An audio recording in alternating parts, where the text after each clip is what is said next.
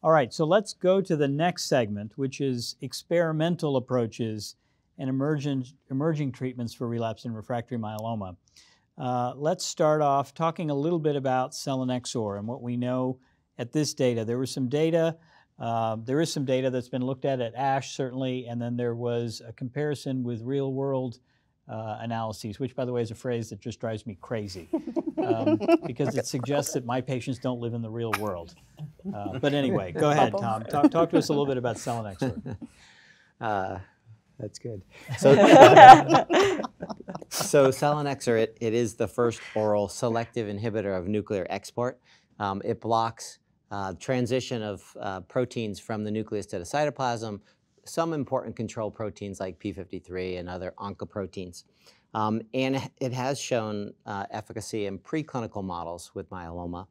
And then in combination with dexamethasone, we saw an early phase 1 study with some activity in relapsed refractory people, and then a much larger study of 122 patients, the STORM study, where patients were treated with Selinexor and dexamethasone. In patients who were refractory to IMiDs, proteasome inhibitors, and a monoclonal antibody, they actually had quite a good response rate of 26%. That large phase 2 data was presented to the FDA, and the ODAC committee decided not to approve the study based on a couple things. One is toxicity. There is toxicity from this molecule. There's a lot of nausea, there's a lot of anorexia, there's hyponatremia, there's some diarrhea associated with it, and fatigue. And there was a lot of supportive care that went into supporting patients that received this therapeutic. The second is that they were caught a little bit on the dexamethasone, and that how much of that 26% of the response was truly from dexamethasone.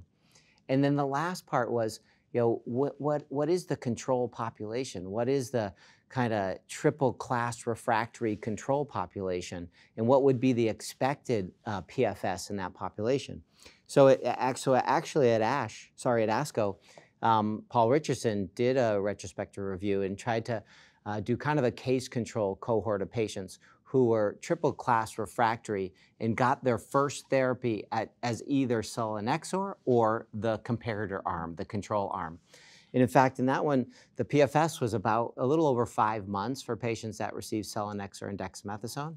And in the control arm, it was less than 3 months. So it was a big difference. And survivals were actually less than 6 months in that population. So where survivals were 10 plus months in patients getting Selinexor. So really, compared to the control arm, I actually think there's some activity. The problem is in my mind, is the toxicity. Are we able to support these patients? And can this really be taken to a broad clinical practice with all the support that's needed? Others have experience with Selinexor? No, I don't have any experience with the STORM patients, outside of single patient INDs. But I agree. I think that the key issue is the safety profile and the fact that you are giving a lot of IV antiemetic support, IV fluids for an oral therapy. So I think that's the challenge. Even though those challenges get better as therapy progresses, but you're going to have a selection bias there. Patients who are going to do well with that compound are going to stay on and continue to tolerate treatment. The patients who either are going to fail therapy or not tolerate it, they're going to be out after a cycle or two. But everyone requires more attention with supportive care during that first couple of months. So there is a phase 3 trial now, the Boston trial, which is Selinexor plus bortezomib and dexamethasone versus bortezomib and dexamethasone.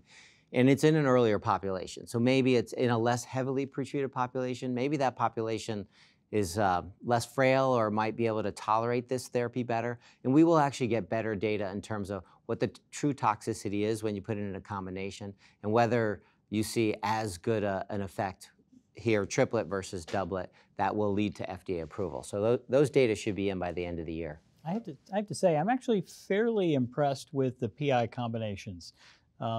First, in the ability to overcome resistance to a PI, both with bortezomib and carfilzomib. I think those data, those small trials have been presented.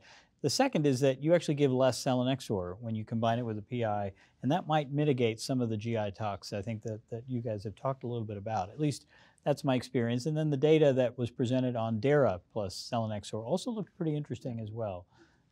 So I think we just need, I think we got to work a little bit on dosing and scheduling to make it work a little bit.